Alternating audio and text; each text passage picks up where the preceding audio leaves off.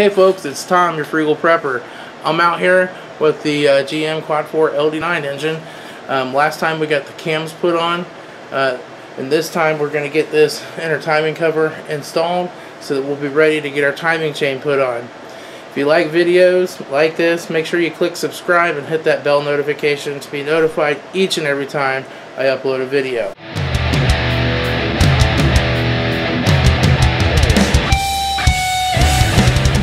Okay, so we're just going to start by making sure we're going to get our gaskets and everything in place for this timing cover. The oil pan's already been installed here, so there's a gasket, part of that oil pan gasket that seals the bottom of this, so we don't have to put a gasket there. What I like to do is just get a little bit of brake clean and a shop towel and just make sure that my gasket surfaces are all nice and clean and dirt and residue free. And then we're also going to clean off these surfaces up here where the gaskets go around these cam towers. Alright, just going to go over this little bit here and we're ready to go. So what I also want to do here is this gasket where an oil pan right here is a little piece of rubber, and since the oil pan's on, it's going to fit kind of tight in there. So I'm just going to get a little bit of oil on a shop rag and just lightly oil that rubber gasket to help this piece slide over top of it without damaging it. Let the timing cover slide over there. So now we're ready to put on our gasket here, and we're just going to put this in. It's going to slide around that dowel pin there, and it's going to slide around this dowel pin here. It's going to fit really tight on the bottom, and that's how you want it. You want it pushed down into that corner. So make sure you get it kind of clear back at the corner there. And now we're set on that. We've also got to put these gaskets on. These gaskets are actually identical. One's just going to go one way and one goes the other. So like one will go here with the red facing out, and then one will go over here with the red facing back, because you can't have them both facing out or they wouldn't seal up tight. So just like so. And those just kind of are going to hang there. So now you can see right here on these two dowel pins where the gasket slid on, our timing cover has to go over those two dowel pins, and it's going to be a tight fit. We're going to have to put some downward pressure on it and get it on these two dowel pins. So I would recommend a nice plastic hammer. This is a little Harbor Freight plastic dead blow, and we'll sit our cover down on here like so. Okay. And then, you know, it's going to line up with these top holes, but it's also got to go in these two dowel pins on the bottom. So what you're going to do is kind of get it to where it's going to start to kind of want to line up. And we just got to kind of bang it down and in on both sides to get that to start to set in there. Once we get the one pin here set in, what I'm going to try to do is just put it like that, get some twisting force that way, and I just popped in.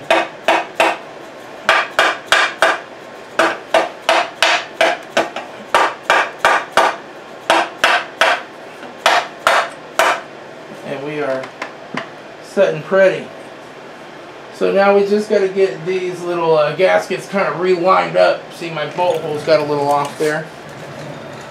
I think the right tool for that job is a screwdriver and kind of line up all them holes so that our bolts can get through there.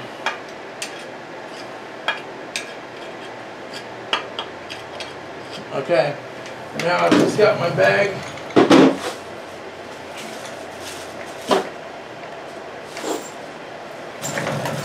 Now I've just got my bag of bolts from where I tore it apart. I'm just going to start putting these bolts in. These shorter ones go up here if I remember right.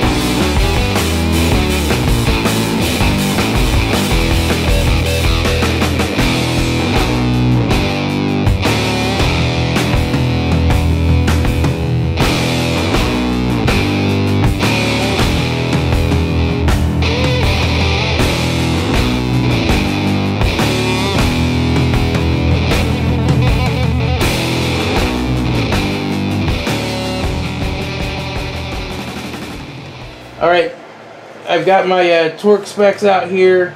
So these bolts up here on the cam tower get tightened to 19 foot-pounds. And then these two bolts on the bottom here get tightened to 37 foot-pounds, these two bigger ones. And then these ones around the inner perimeter here are going to get tightened down to 21 foot-pounds. So we'll go ahead and get these tightened and torqued down.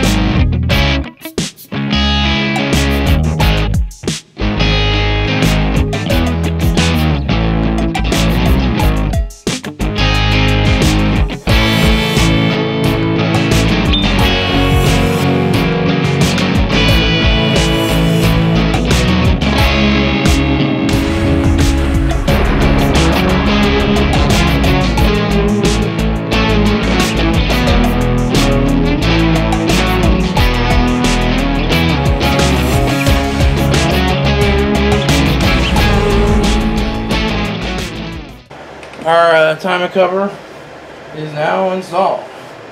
We're going to go ahead and get our sprockets out for our two top gears and get those installed, and then pin these into the correct position. Alright, so now we're ready to get these camshaft sprockets on and get them pinned into position. Now in my previous video, before we put the cams on, we took our number one piston to top dead center and then turned it 90 degrees. Basically that piston will come top dead center every rotation. We don't have to worry about intake and compression stroke yet because the valves aren't open. The valves aren't in time for that. But you just want to get that piston top dead center and turn it 90 degrees clockwise.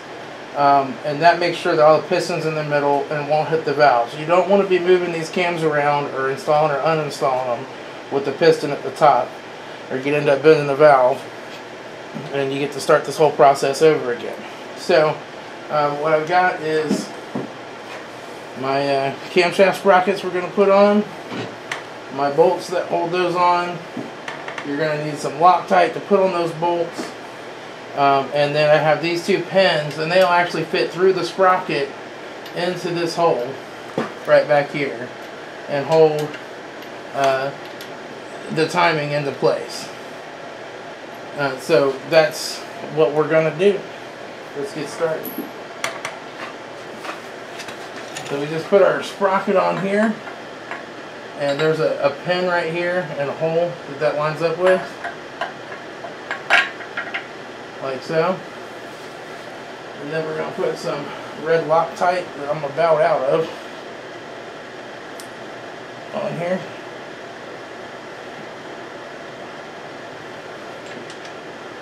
Go ahead and thread that on in. We'll get the other one, some red Loctite on him. Oh.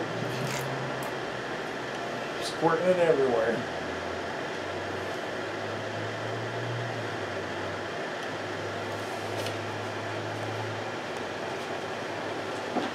Go ahead and put this sprocket on.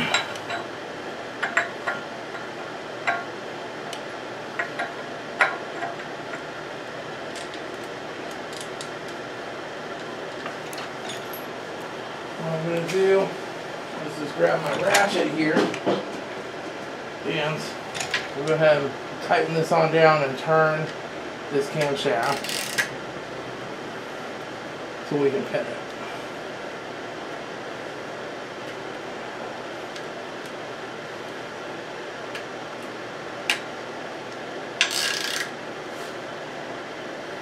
Now you can see the camshaft starting to move.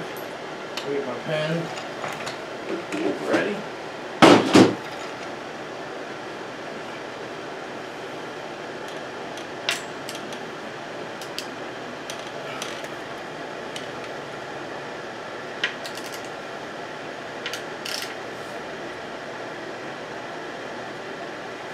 there.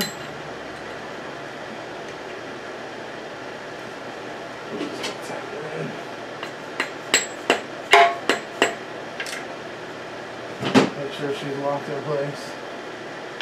She's not yet.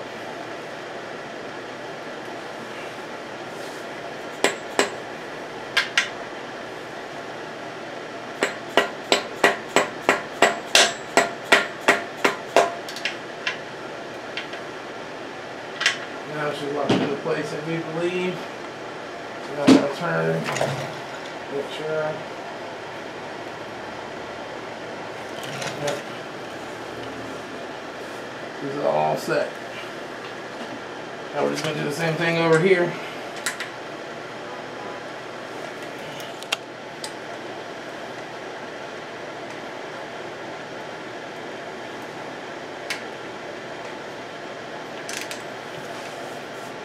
So this one's almost right in the spot. It actually just needs to come back just a hair to get into the right spot. Let me see if we can move her back.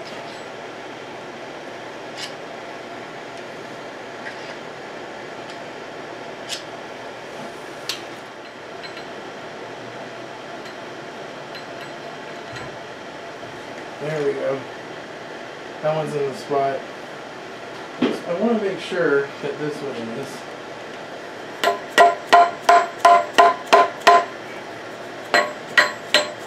Yeah, it is.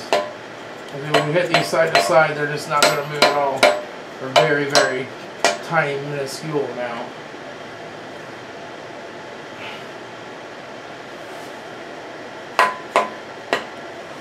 Okay, so now we're ready to go ahead and torque down these two sprocket bolts.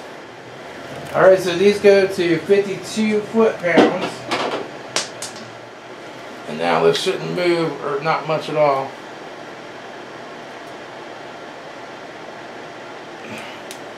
Whew.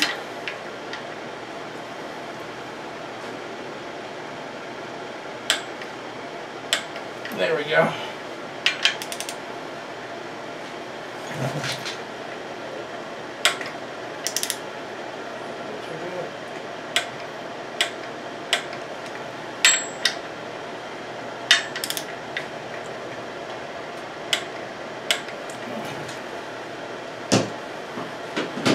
Alright, so now those are pinned and in place.